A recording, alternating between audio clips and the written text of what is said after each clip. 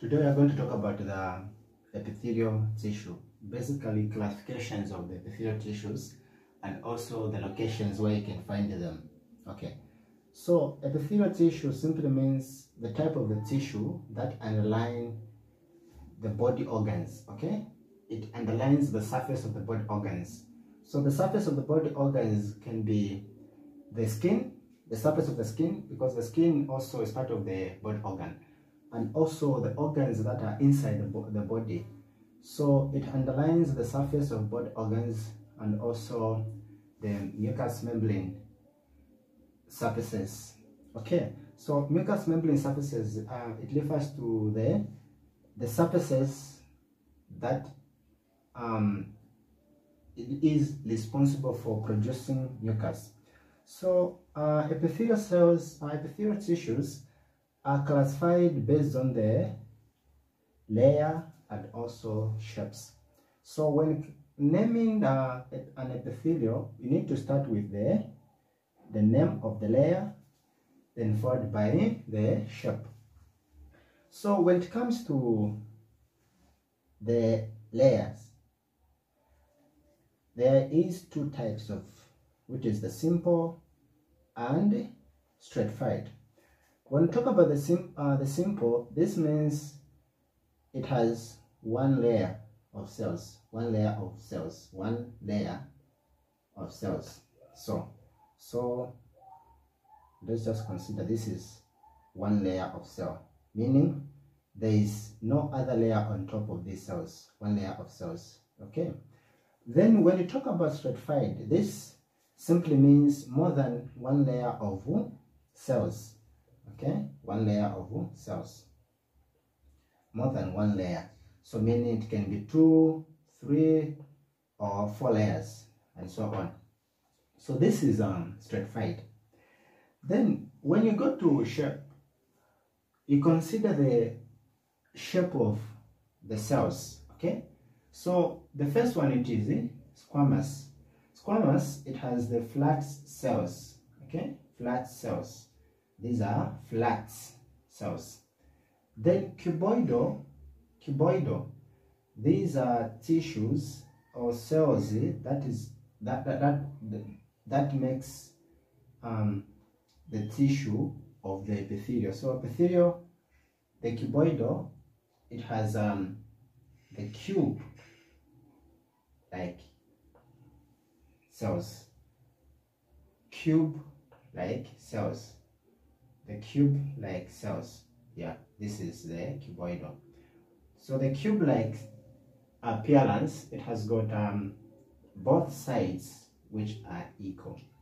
Then for the column, we know that the column is like this. Okay, so column meaning it is taller than wide. Okay, it is taller than wide. So this is how these cells are classified. So now remember, when classifying them, you need to start with the layer, then you end with the shapes. So if you want to classify simple with one of these shapes, we can say simple squamous, simple cuboidal, simple columnar. Okay. Then if you want to classify now stratified with the shapes, you can say stratified squamous, stratified cuboidal, stratified columnar. These classifications, it can be also accompanied with some special features. Okay, special features. Okay, it can be also accompanied by some special features. What are these special features? We can add keratin, cilia. So based on the location of these cells, we can classify as either to be keratinized, non-keratinized, or ciliated. Okay, so let's talk about keratinized.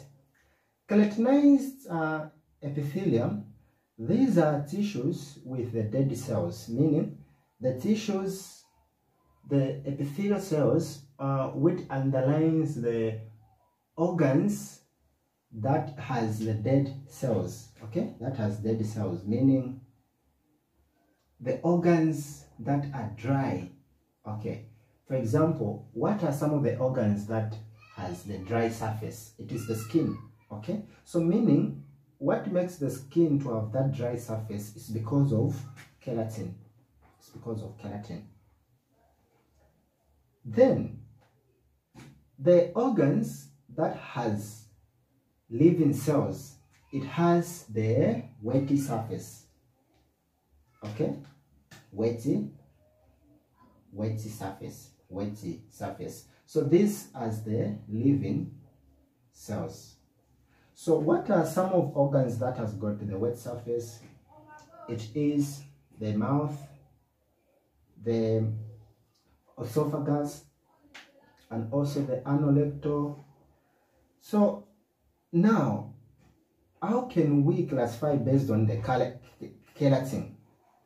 So for the skin, it is the only one which has the dry cells. So skin,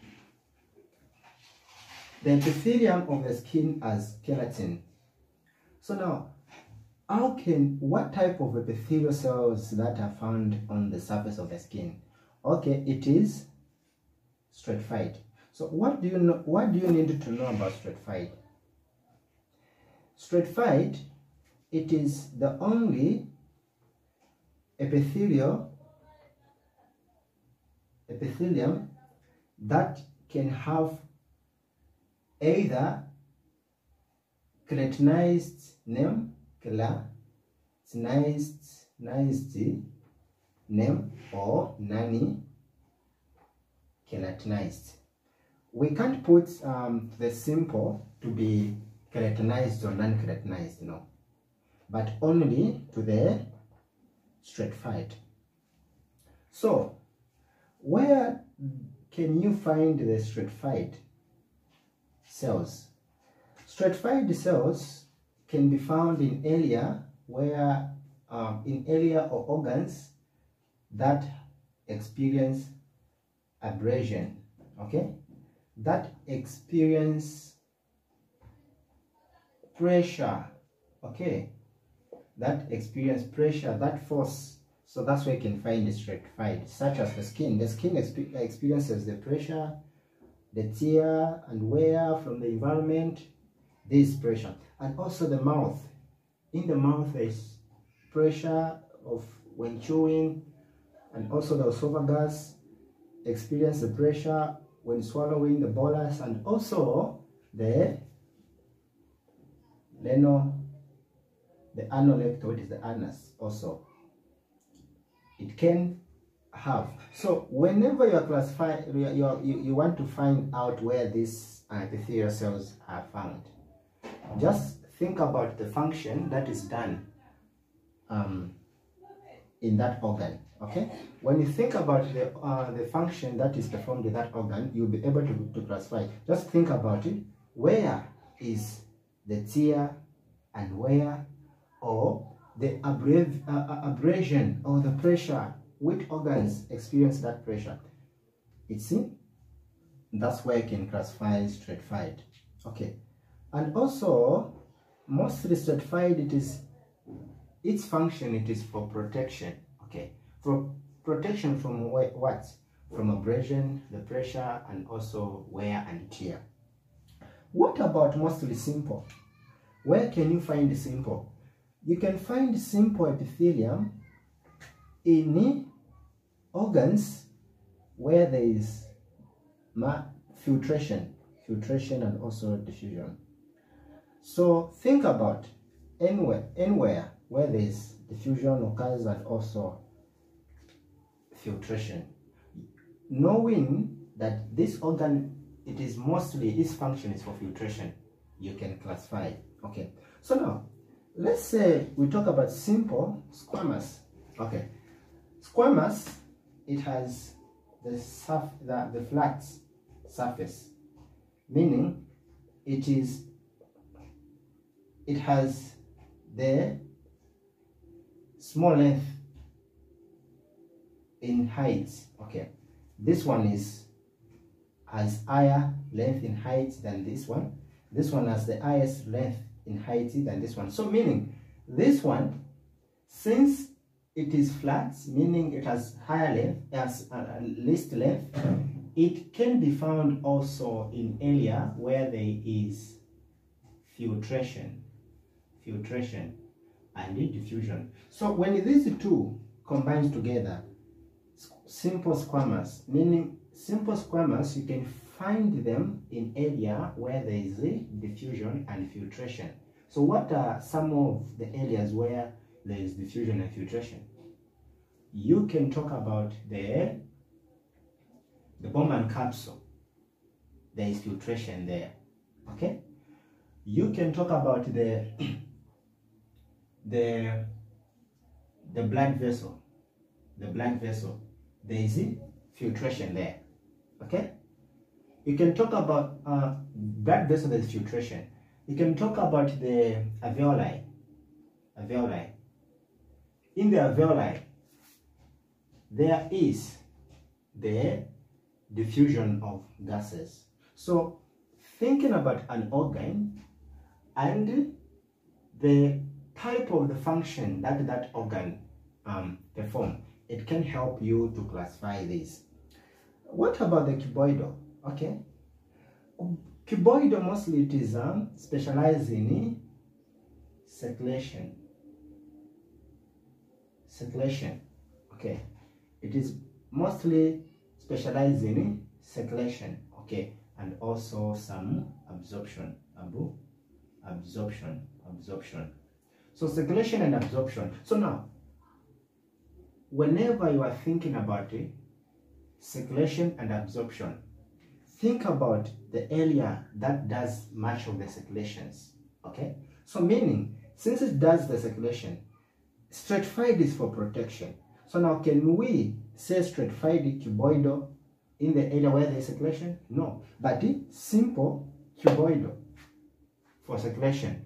Okay, because this one is a single layer, it is possible so that the circulated substances can reach there, can move out of the cells fastly because of the one layer. So it is sense to say simple cuboidal is for circulation. So meaning the cuboidal mostly are found in the glands. Okay, and since it is also responsible for absorption, you can also find them in the lenotubule.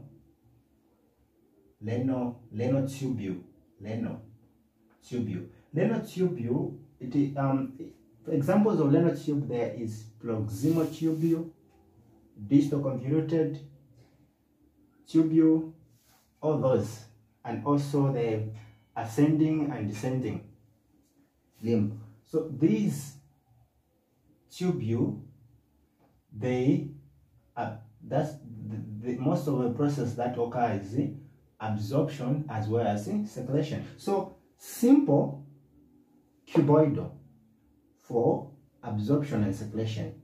So mostly simple cuboidal, you find them in the lenotubule and also the glands. So just think about where there is circulations of mucus and also circulations of water, circulations of ions, absorptions of water, absorptions of ions. You can find this simple cuboidal. What about stratified? Remember, stratified, it is for protection. So meaning when you combine stratified, okay, and squamous. So stratified squamous, it is mostly found in areas, the one that we have mentioned, the skin. Okay, so stratified, it can be keratinized or non-keratinized. It's the only epithelium that can be keratinized or non-keratinized. So stratified can be non-keratinized or keratinized. So when you talk about keratinized, we are referring to the body surfaces with the dead cells. meaning the surfaces that are dry. What are those? These are the skin. Okay, so the skin, it has the epithelial cells, which is stratified, squamous, keratinized epithelium. Why keratinized? Because it has the dead cells. Then when you go to the mouth, because in the mouth there is tear and wear. And remember, stratified is found in where there is tear and wear. Okay, stratified squamous is found in where there is tear and wear, where there is abrasion to protect, okay, so that it can protect the organ from damage. So stratified squamous, non-keratinized, it is the type of the epithelium that is found in the mouth. Why non-keratinized? Because in the mouth is not dry, it is wetty. And also the esophagus, it has the same stratified, squamous, non-keratinized. Why non-keratinized? Because it is also it isn't dry, but it is wet. Same, the anorectal, that's the anus. Same, it isn't dry, but it is wetty. So this is how you can classify them. Think about the organ, okay? Think about the function that occurs in that organ, and also relate it to the classifications. What is simple does, what is stratified does. So when we go now to stratified cuboidal, okay, stratified cuboidal, since stratified, it is for protection. Now when it is combined with cuboidal, what does it protect? It protects the ducts. The ducts. What is this ducts? The ducts is simply just the tube that is connected to the glands. So when the gland secretes the mucus, it circulates into the tubule so that it can be transported through this tube. So this tube, it is the one that has the stratified cuboidal. So stratified cuboidal is found in the ducts, okay, in the ducts, okay, for protection. But for simple cuboidal, it is in the glands, which is the circulating cells. Then the stratified columnar, it is also for protection, but these are rarely found in organs. Then what of now, we talked about these special features. We are talking about keratin. Keratin can only be found to stratified. Only stratified can have keratin. So meaning when the stratified has keratin, meaning it is stratified keratinized. But when the stratified doesn't have keratin, it is stratified non-keratinized. Okay, so meaning when you combine this and this and this and this and this, can be stratified squamous or stratified cuboidal or stratified columnar keratinized or stratified squamous, stratified cuboidal, stratified columnar non-keratinized. Okay, so but specifically stratified squamous, it is the one that can be keratinized or non-keratinized. So now let's go to cilia here. Cilia, these are air-like structures that are found on the surface of the epithelial cells. Okay, which cells specifically has the cilia? Cilia can only be found in columnar and also other special epithelium, of which we are going to talk about, which is pseudo-stratified. So only columnar and the pseudostratified are the one that has got the cilia. Okay, they are like air-like structures. What is the function? The function is to move the mucus, okay, to drive the mucus so that the mucus can be moving, to continue wiping or cleaning the air or trapping the microbes, dusts, where? In the respiratory tract. So cilia, it propels. So you can find ciliated cells in the fallopian tube.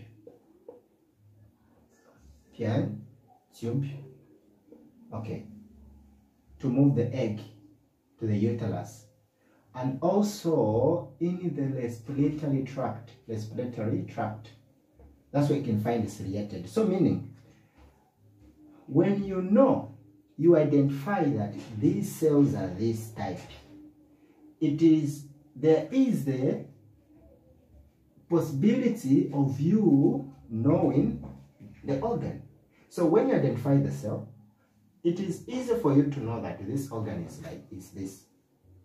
Without identifying the epithelial cells, the epithelial tissue, you can't identify the organs. So for you to identify the type of organ in histology, you first need to identify what type of epithelium. When you identify the type of epithelium, now you start now asking questions. Which organs or which organ has this type of epithelium? So the moment we see columnar, which is ciliated, these two organs should come into the mind. It's either the respiratory tract or the reproductive system. When it is the respiratory tract now, so meaning identifying just the tissue, it is just the 25% of identifying the type of organ. Then the other specific features should come, they will start to come in. So I've said pseudostratified, cilia, and the columnar. So columnar, it has cilia, others don't have cilia. So now let's talk about columnar. Which area is mostly rich in columnar cells? So columnar, I said before, stratified columnar, it is found, but mostly it's very rare. But for simple columnar here, it is mostly found in the GI tract. That's the simple columnar. GI tract meaning starting from the stomach. Okay, starting from the stomach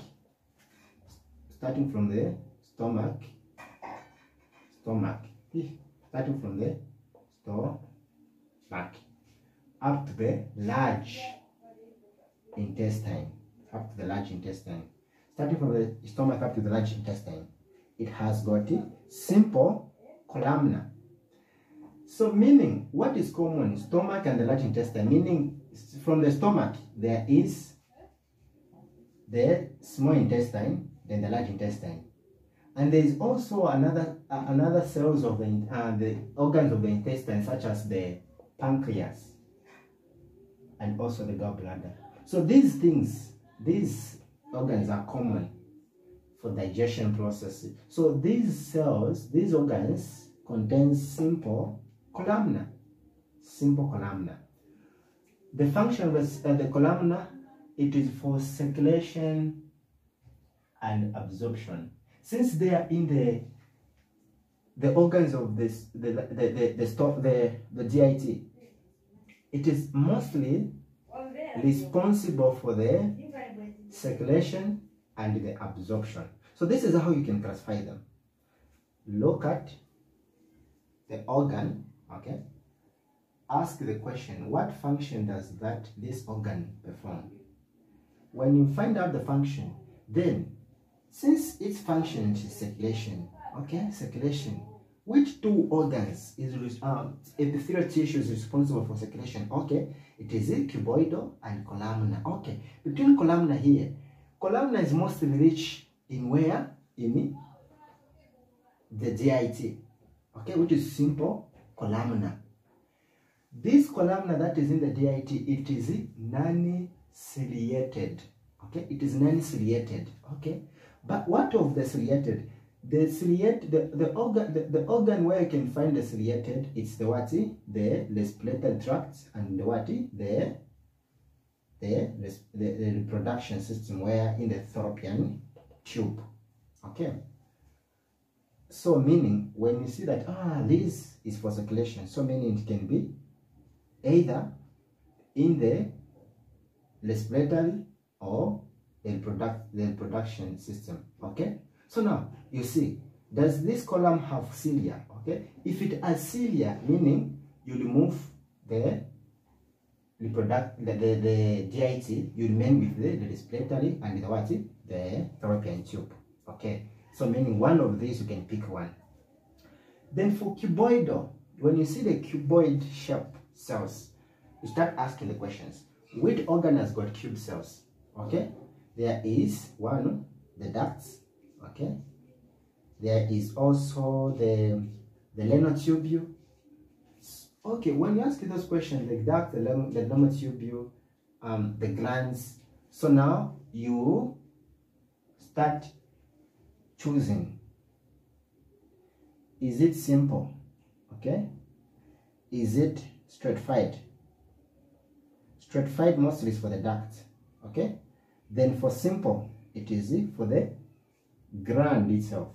The gland itself. So meaning if it's for the simple, you are going to remain with the lenotubule and also the glands.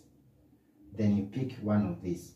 So that's how you can classify them. So now, what about goblets? Goblet cells.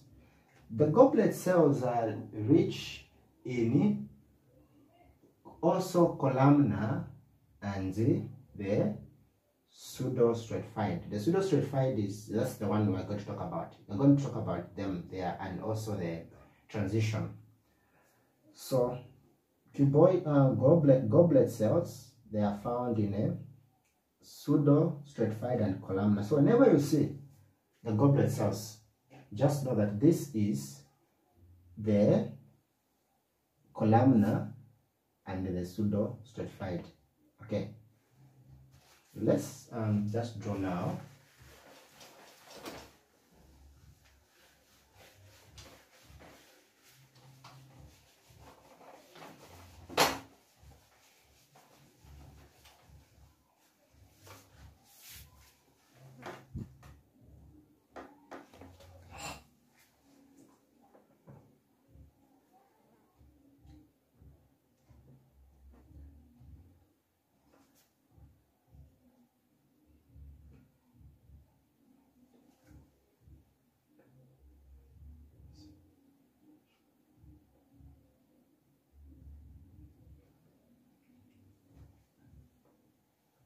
So now, let's talk about the pseudostratified and the transitional tissue. These are kind of special epithelial. Special epithelial. Why? Because these, they do not follow the previous naming where you start with the simple followed by the layer, no? But these are just like this, that's their name. So pseudo means false, then stratified, meaning it looks like stratified but it is not. Okay? We said stratified is more than one layer, So stratified, pseudo-stratified, it looks like it is stratified but it's not. See how it looks. So what you need to know about pseudo-stratified, all the cells, they start from the basement membrane. Okay, but these cells, they have different heights, and also the way the nucleus is located, it is located in different layers. So this is how the cell can be. Okay, they all start from the same. but the height are different here. Have you seen this cell? It started from here, then it ended here. This one, like this.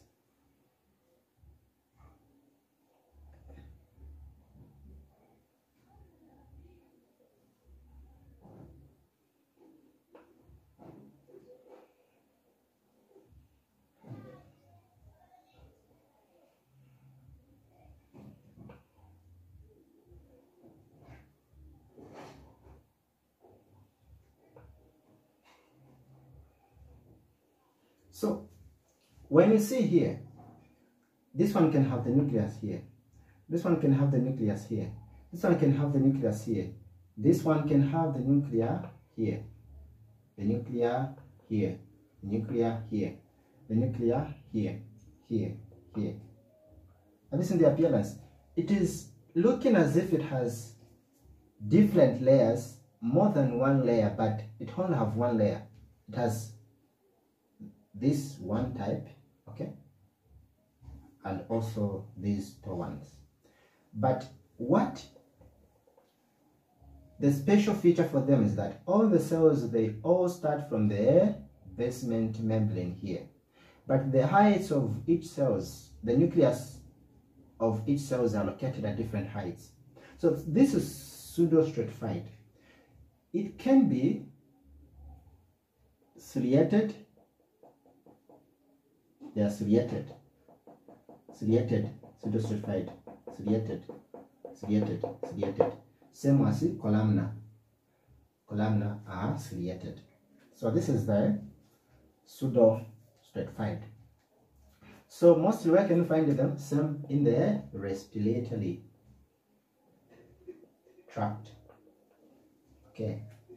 It has also the goblet cells. The goblet cells. It has the goblet cells. So the cilia and the column, the pseudo-stratified and the columnar has both the cilia and also the goblet cells. Okay. But for ciliated, it is exceptional. It can be non-ciliated or ciliated. Let's go to transition. Transition, they are type of stratified type. It has multiple layers of cells. Okay. The multiple layers. So there's multiple layers. Cells at the bottoms can be of any type. It can be columnar, cuboidal, but the focus is the cells that are on top. Okay, so let's say we have put these cells of either cuboidal or columnar, but the one which is on top here, it is the one that helps us to identify that this is the transition tissue. Why? Because the superficial cells, there are domed shape, or they are flats, which is squamous. Domed shape or flats, or domed shape. More especially, you can find them having the nucleus here. The nucleus, maybe the nucleus here. So this is the transition. It is rich in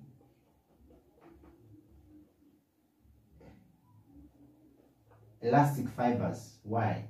Elastic fibers. Because this is fiber is responsible for extension and recoiling. So this mostly transition, it is found in the bladder,